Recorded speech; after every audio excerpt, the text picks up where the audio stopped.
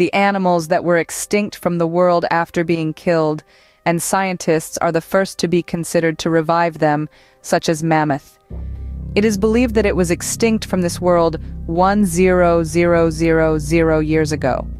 However, on June 21st, 2022, a preserved mammoth's child was found, according to scientists. If they find DNA from it, it can be brought back by mixing it with the DNA of African elephants. Next, Silvertooth scientists found its remains in an old tar pit long ago, although proper DNA was not found.